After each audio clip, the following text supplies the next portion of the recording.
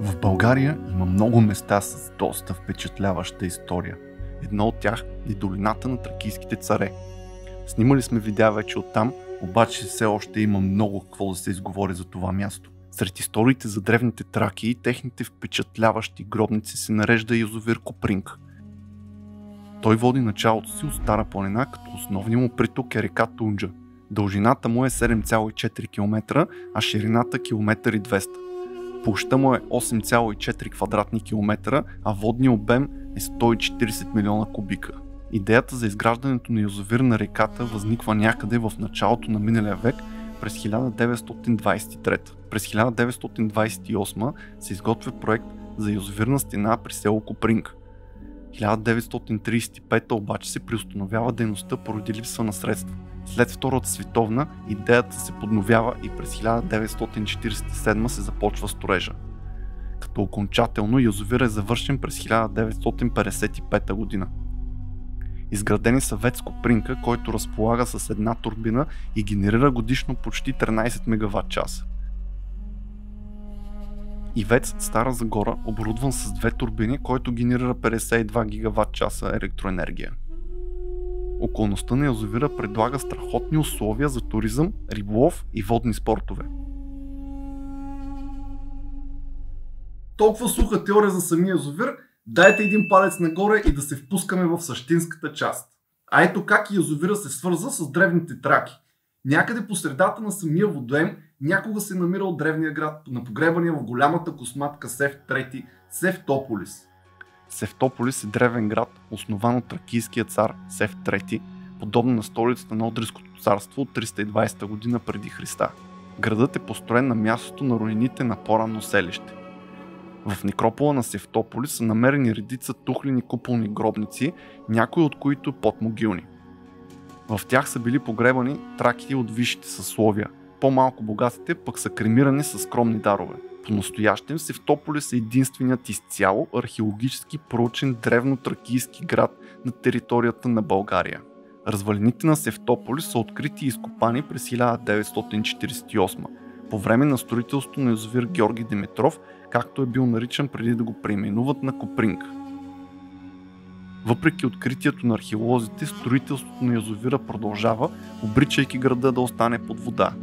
Археологическото проучване на руините на древния град продължава 7 години, от 1948 до 1955 година. В рамките на този времеви период са проучени всички руини на древнотракийския град и 3 големи могили от неговия некропол. Градът е разположен на левия бряг на днешна Тунджа на малък полуостров. Естествено защитен от 3 страни от водите на реката, градът е бил здраво укрепен с крепостни стени. Крепостта, която следва очертанията на полуострова, има формата на разностранен петоъгълник, а укрепената част на града обхваща около 50 декара. Севтополис не е имал акропол, като съвременните му гръцки градове. Вместо това в северната най-висока част на града се издигала вътрешна крепост, наречена цитадела. Археолозите твърдят, че сградата се е използвала за лична резиденция на Севт III. Открити са голям брой глинени питоси, служили за съхранение на жито, а за богатото гранчарско производство свидетелстват множеството керамични фрагменти, открити на територията на града. В Севтополис е открито голямо количество древногръцка керамика, която е доказателство за влиянието, което Атина е имала върху Тракия по времето на Александър Македонски. Реките Хеброс, днешна Марица, и Тонзос, днешна Тунджа, са били плавателни в по-голямата си част в древността и са осигурявали пряк контакт с островете в Егейско море и градовете по крайбрежието. За активните търговски взаимоотношения на Севтополис са доказателство и намерените в града голямо количество монети от гръцките градове Атина, Ортагория, Енос и други. Особено тесни са били връзките на Севтополис с Атина, която е един от големите древногръцки художествени центрове, което се е отразило изключително добре на местната тракийска култура. В богатите погребения от некропола на Севтополис са открити скъпи произведения от ръчно изработени бронзови съдове, сребърен киликс, златни обици, фибули и огърлици. Като част от тях са били изработвани в местните златарски ателиета. За свидетелстване е силно развитие от траките вкус към накити и апликации, конски сброи, фибули от тракийски тип, обици, гривни, пръстени и други.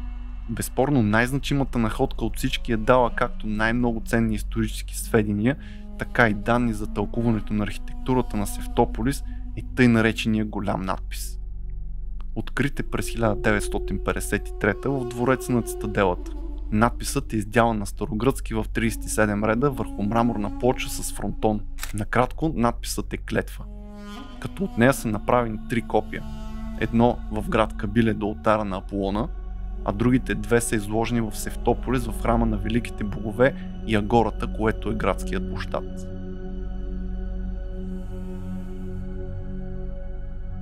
Столицата на Севт III е добила най-голям разцвет и значение след първата половина на 3 век преди Христа. Високата градска култура на Севтополис опровергава тенденциозните изказвания на някои древногръцки автори за варварската култура на траките. Градът е разрушен при вражеско нападение. Здравата тракийска крепост е разрушена с помощта на стенобойни машини. Намерени са каменни гюлета, разпръснати към крепостните стени. Градът е превзет, опожарен и ограбен. В края на 3 век преди Христа стихийното прииждане на река Тонзос засипва града с пясък и чакъл и животът е преустановен. През 12 век върху развалините на Севтополис възниква и неголямо българско селище. През 2005 се появява амбициозен проект, предложен от архитект Жеко Тилев, който предвиждал експонирането на водите на язовира над града, чрез изграждането на пръстеновидна язовирна стена с дължина 1200 метра. Този проект предвиждал да привлече над 500 000 туристи годишно в Долината и щял да струва 200 милиона лева на държавата. Оставало да се обяви конкурс за изпълнител на проекта, но поради ред причини проектът е блокиран, потъва в забрава. След него с подобна задача се нагърбва архитект Николай Йотов, чието предложение е доста по-бюджетощадящо. Плана е да се изгради плаваща конструкция, като на 5 метра дълбочина да се направи точен макет на Севтополис с мащаб 1:10.